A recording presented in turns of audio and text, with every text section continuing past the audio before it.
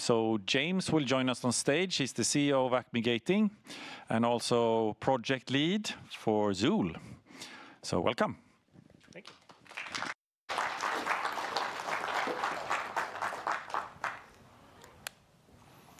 Hi, my name is Jim. I'm going to be talking about simultaneous dependencies with Zuul. Basically, this is there've been some new developments in Zuul recently, and I kind of want to share what we've been doing there.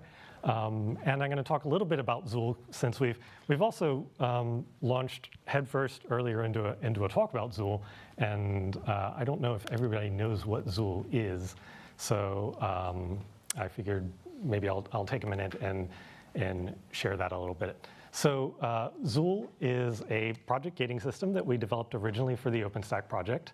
I started it 12 years ago at the end of this month. I think May 29th is our birthday. So it's been out there for a little while there. Like I said, it was originally started for OpenStack and was designed specifically for its needs.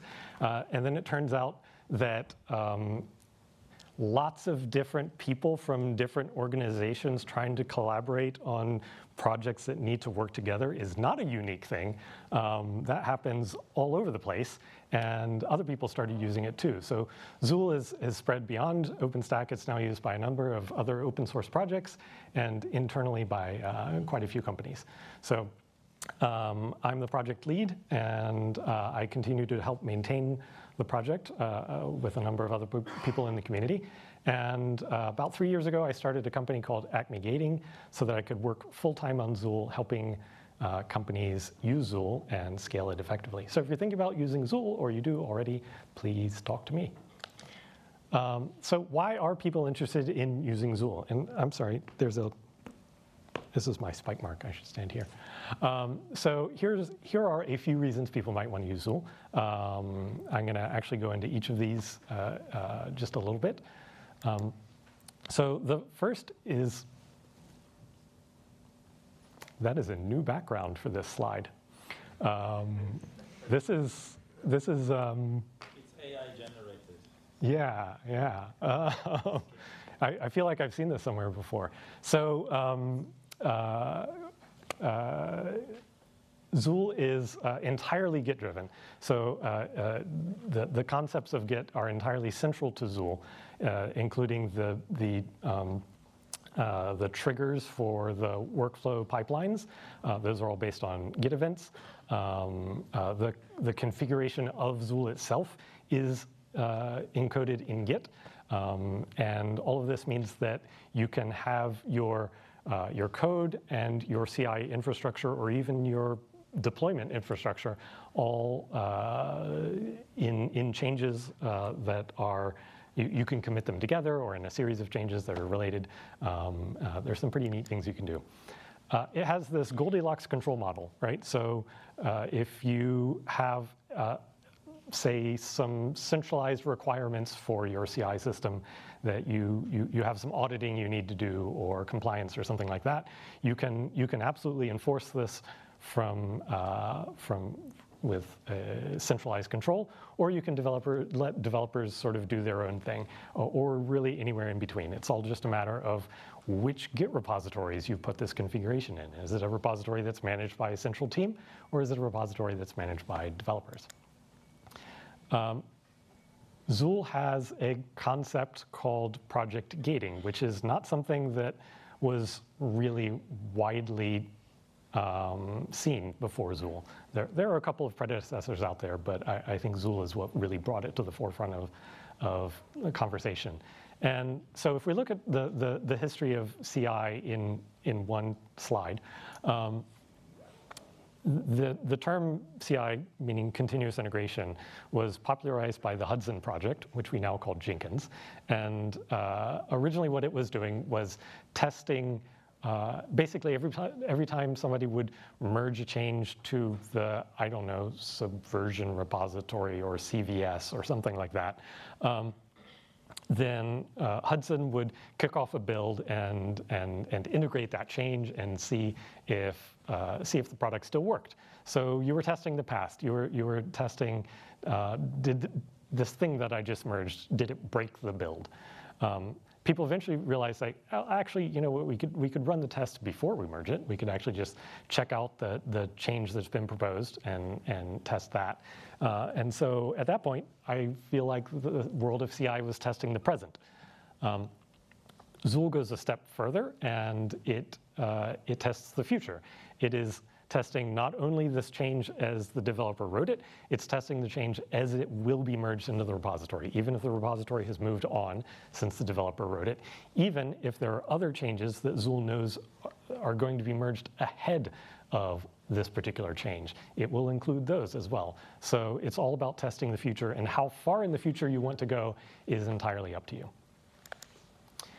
So the way that we achieve this is we started with a really naive approach. Say somebody would say that 5 changes were ready to be merged, and they'd approve all 5, and they'd go to the CI system. We'd put them in a queue and test them one at a time and merge them, right? That's pretty slow. So we started doing this thing with optimistic speculative execution, where let's say changes 1 and 2, they passed their test, we merged them, right? While that was going on, we're already testing change number 3 and 4 and 5. And let's say change number 4 started failing its tests. At that point, we know it's not going to merge. We move it out of the queue. We rebase number 5 on number 3, and we try to keep things moving. And so Zuul will sort of continuously reshuffle the contents of the queue as changes appear to be passing or failing to keep all these jobs running in parallel and keep the pipeline moving as quickly as possible. We realized that those changes didn't need to be in the same project. We could build these queues out of multiple projects, and this was a key thing for the OpenStack project, because OpenStack had a bunch of different parts that all needed to work together. And so we ended up with these sort of cross-repository dependencies. We'd, if we compare to our last slide here, those 2 changes at the top could be in a library, and then there could be a front-end change that uses that library, and so forth. So we're kind of building up this complexity as we go in terms of what Zuul is able to look ahead and start testing. We started off with these dependencies being either explicitly defined because they're Git parents and children, or they're just happenstance of the order that people enqueued them into pipelines. But then we built this thing on top of it. We added the ability for developers to explicitly specify changes that depend on other changes. So by adding this depends on footer to the bottom of a Git commit message, you could say this change depends on this other change, and it doesn't have to be in the same repository. It could be in a different project, and so we're now sort of letting developers construct this proposed future state of the world out of multiple Git commits to multiple repositories, and they're doing it explicitly by linking changes together with this depends on footer. And so you can end up with a process where you can build entire speculative systems. You could say, hey, I'm going to change this library, and then I'm going to build a front end on top of it, and then I want to deploy the entire stack. And you can specify that you want all of those things to happen in changes that you've pushed up for code review. And Zuul can make all of that happen and actually deploy a system based on all of these changes, this proposed future state of the world, before any of them merge. So it's a super powerful way for developers to work. And I actually will be talking a little bit more about that use case specifically later on today. So we had this idea that, like, oh, well, you could link changes between different projects. Then we realized the projects didn't even need to be in the same code review system. There's kind of this base level of functionality that all the code review systems provide, we abstracted in Zuul to some extent, and now you can have changes in a project that hosted in Gerrit that depend on a change in GitHub or GitLab or something like that, which turns out to be surprisingly useful because not only is it very common in large organizations to have different teams that are they have their own focus, but yet need to, I don't know, let's say all of their code needs to run in the same car at the end of the day. That's not only is that the case, but sometimes those teams will have their own preferences for code review systems. So you might have a development team that works in Gerrit and another one that works in GitLab. And you can actually bring them together under one roof, under one CI system with Zuul because of this cross-source dependency. So they have no excuse to not be talking to each other anymore and testing their code together. You put all these things together, and you don't need a monorepo. I talk to a lot of people that have a monorepo, and you ask them why, and they're like, well, it's because of the CI system. That my CI system doesn't, like, how else could I test all these things together? And Zuul gives you the freedom to not have a monorepo if you don't want it. You can have a monorepo with Zuul, that's great. But if the only reason you were thinking of doing that, or the only reason you do, is that is because of this, how do I get different components to work with each other problem, Zuul can help solve that. And basically, there's the cross repo dependencies thing lets those different repositories work together as if they were in the same way as a monorepo, right? And there's a couple of different ways that you can accomplish this. You can do it with library relationships. That's sort of the most straightforward and universal way of doing it. That's what OpenStack does. You can have microservices, basically using the network as a way to get these components to talk to each other, or you can use submodules. There are dragons there, as there always are with submodules, but there are certainly some things that you can do with that, and yeah. So I've talked a little bit about dependencies so far, and all of the dependencies that I've been talking about are sort of implicitly linear dependencies, and that's because in Zuul, when we started this whole idea of managing dependencies in Zuul, we were focused on the OpenStack project. And the OpenStack project enforced linear dependencies between components by design. That was an explicit choice, and that's because OpenStack wanted to support continuous deployment. And the idea that you'd be able to upgrade even every commit that landed to OpenStack, you could deploy. And so you might have the Nova Compute component upgrading to a commit, and then the Keystone component upgrading to the next commit. And whether or not actually public clouds ended up doing that or not is a varied story, but the idea was there, at least in theory, and certainly that kind of linear progression made things easier for supporting that idea of continuous deployment. Even if at some point, sometimes it made it a little harder for developers. Sometimes developers would say, oh, well, I don't want to put in the backwards compatibility handling to be able to do that. And we'd say, well, sorry, like the CI system won't actually merge your change unless you do that. So it was useful for that. But then as Zuul started to be used by folks outside of OpenStack, they started to push back a little bit. We said, of course, you should be using linear dependencies because you want to continuously deploy things, right? And they said, well, actually, no, what we do is we update everything in the car at once. We don't continuously deploy every commit to every part of the car. And we said, oh, yeah, well, we have no rejoinder for that. That makes perfect sense. So thus, Zuul started supporting circular dependencies. It's an option, so we have it disabled for OpenStack, but quite a few people that I work with outside of OpenStack they do use circular dependencies, and so I'm a couple different terms here, right? Circular dependencies, simultaneous dependencies. There's actually a lot of things in Zuul where I said all of the code review systems provide a basic level of functionality. Quite often, Gerrit goes one step beyond, and it does that here as well. Gerrit actually natively has the idea of circular dependencies in it.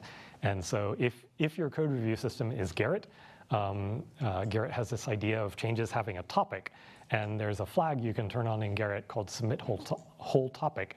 And if you have that enabled, Gerrit's going to assume that all of the changes in that topic should merge at the same time atomically.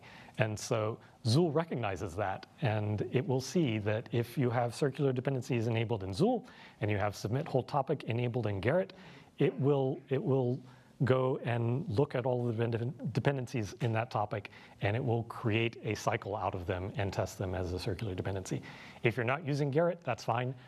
You just create the cycle the old-fashioned way by hand by using those depends on headers.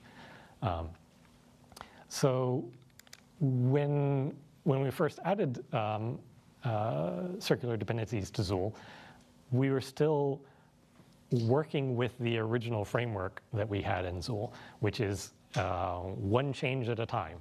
And what we did is if you enqueued a circular dependency into Zuul and you looked at the status page, this is actually what you'd see. You'd see two different changes, and one would be after the other. And it would look like a linear dependency, but behind the scenes, we actually made there's an arrow pointing back to the first one as well to make a cycle. So it was a little weird in that we were presenting something to the user that wasn't exactly what was happening behind the scenes, and you had to kind of understand that that was what was going on. The other thing that was a little bit weird about it is that you can imagine if you're dealing with circular dependencies, it's because there's some very close relationship between two components. And you might be running the same jobs. And so with this system where we would enqueue the two different changes one after the other, we would end up running duplicative jobs because we'd have to run the jobs for the first change and then run the same jobs for the second change. Even though the jobs would actually have the same content, they'd both be checking out both repositories with both changes. The framework that we had inherited basically meant that we had to run the job twice. So that was a little bit wasteful. So the thing that we've been doing over the past 6 months or so that has finally landed in Zuul version 10 is to refactor to sort of treat. We inverted it. Instead of linear dependencies being the conceptual default in Zuul, we flipped it so that circular dependencies are now the conceptual default, and linear dependencies are a special case of that. From a programming point of view, that makes a lot more sense. It's better to have your special case be a simplification of the complex thing rather than the other way around. But that's what we did, is we refactored it. And that lets us do all kinds of things like really smart automatic job deduplication. So Zuul, if you enable all this stuff, Zuul will automatically, based on the content of the jobs, because it knows what it's checking out, and the job configuration, because it knows what the job is going to run, it will decide whether it can automatically deduplicate that job and combine them. So there are a couple of edge cases where this doesn't work automatically.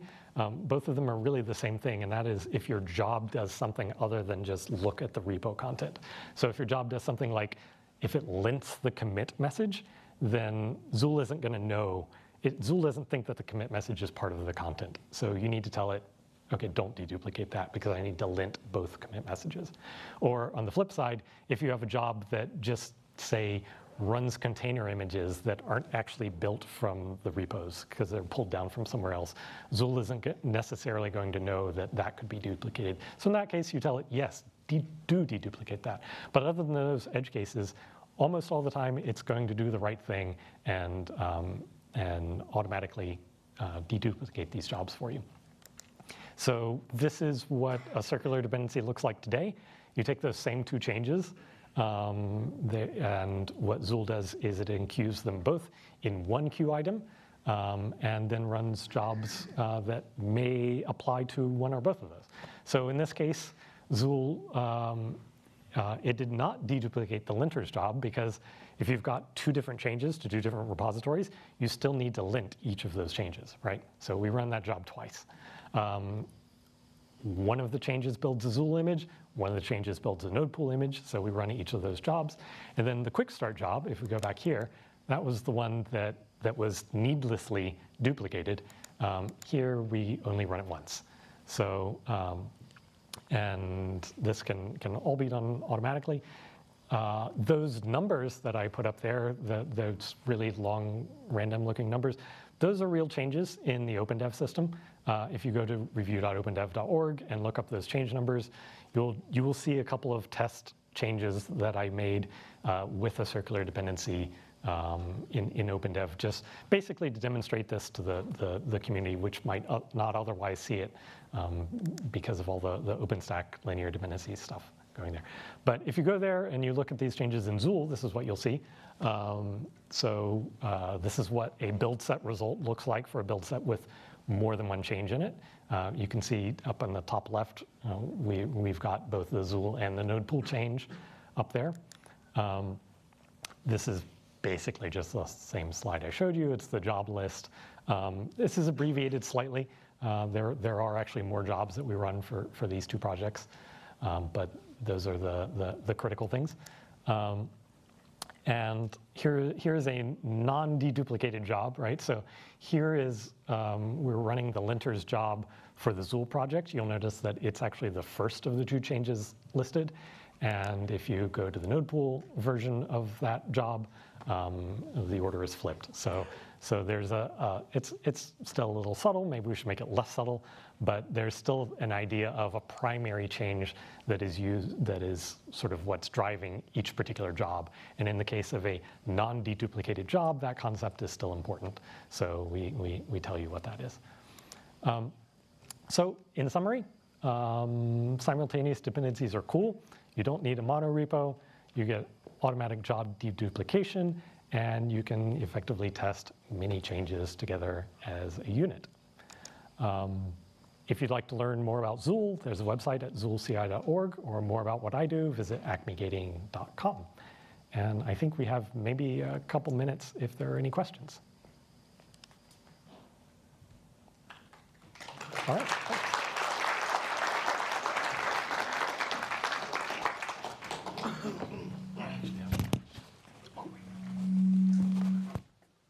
Cool, thank you. Were there any questions? I see one hand, and let's try. You can try to throw the thing. No. No, okay. Please, you.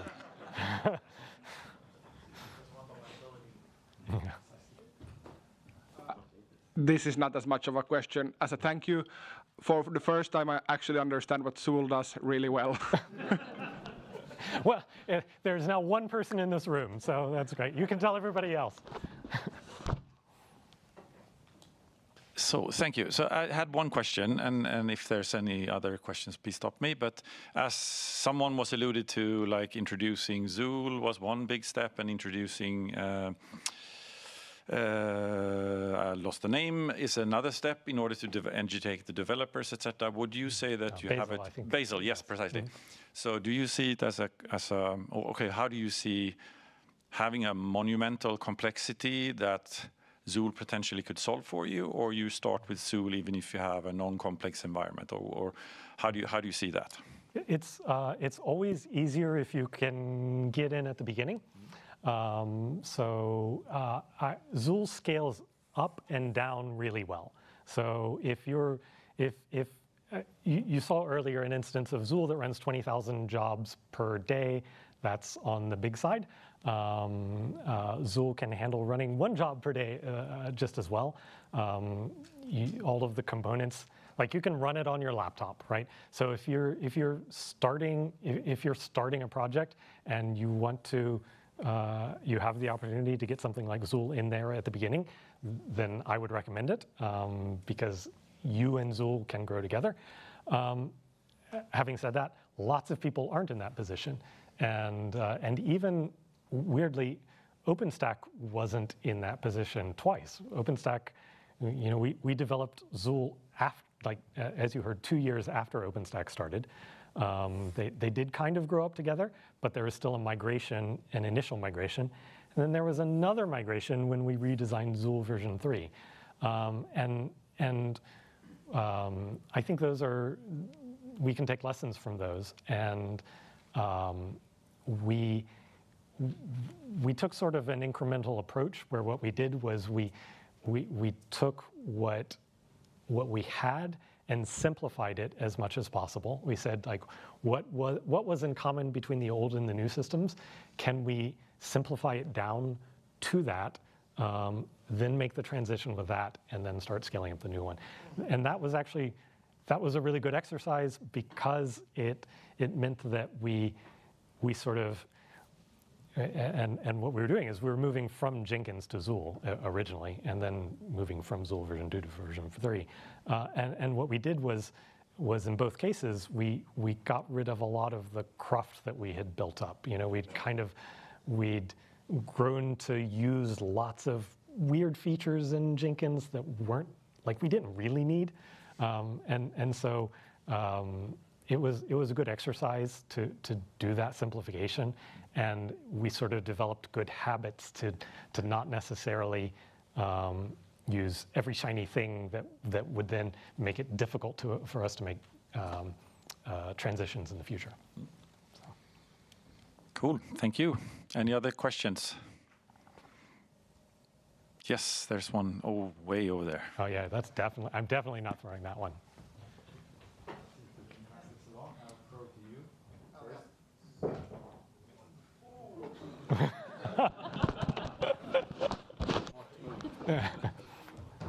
You've got better liability insurance. So when avoiding to run the same job twice, how exactly is the content? How do you determine that two jobs have the same content? Can they be deduplicated? So Zuul has the idea of required projects for a job. So when you define a job in Zuul, you can say that this job also needs to check out these other projects. And so if you have a job that specifies required projects, then Zuul is going to assume that all of the projects that job uses, that it's the same set of projects, right? So that's a heuristic that it uses to determine, like, oh well, if there's a job with these required projects, then it's probably a multi-project integration job, and those are the ones that are safe to deduplicate. If it doesn't list the required projects, then that means it's a job that's designed to only test the change, the project under test. So in other words, it's like a linter job. It runs against whatever the project is. And so those it assumes are not safe to deduplicate. There's a little bit more logic than that, but that's the gist of it. And I think the documentation goes into a bit more detail. But that's kind of how it understands what the content of the project workspace is and what the job configuration is. Thank you. I was a bit confused. I thought that we were deduplicating at sort of either the change ID and patch set level, but it's on the job level. So Yep, it's the job level. So thanks. Basically, it's don't run integration jobs twice is kind of that's the use case we're going for there. Cool, thank you.